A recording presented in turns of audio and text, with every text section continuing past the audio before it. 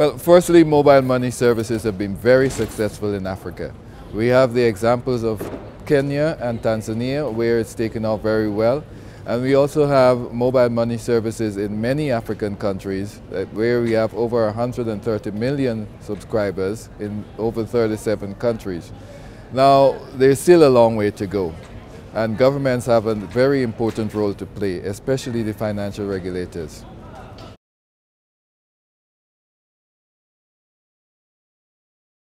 Well, firstly, mobile is not a luxury, and governments can should treat it as a public good, and they can reduce the level of taxation on mobile services.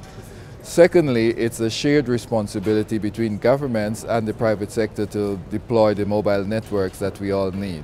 And thirdly, local content is very important, and the internet exchange points need to be developed and deployed locally.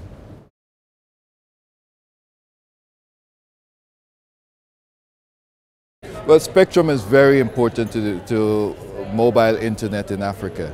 So in Africa, the internet is mostly mobile because we do not have the fixed line infrastructure to support it.